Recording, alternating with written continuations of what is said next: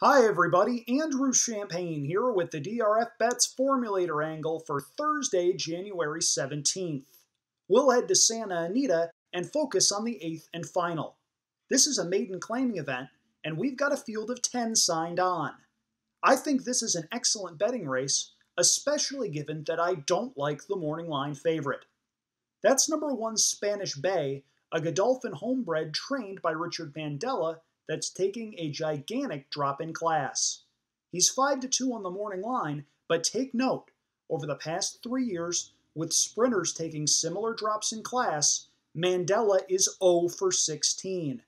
Instead, I'll go with a 5-1 shot, whose trainer has done terrific work of late with similar stock. That's number 6 Pastorelli, who is trained by Richard Baltus. Since August 16th, with sprinters and maiden claiming races bet to odds of 10-1 or lower, Baltus is 5 for 9. He also boasts an excellent ROI with those runners of $4.07. Pastorelli ran well 2-back at Del Mar, but was pulled up last time out when 7-2 against a similar group.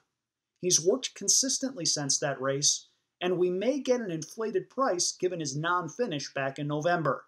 He's 5-1 on the morning line, and if he runs to his 2-back effort, I think he's got a big shot.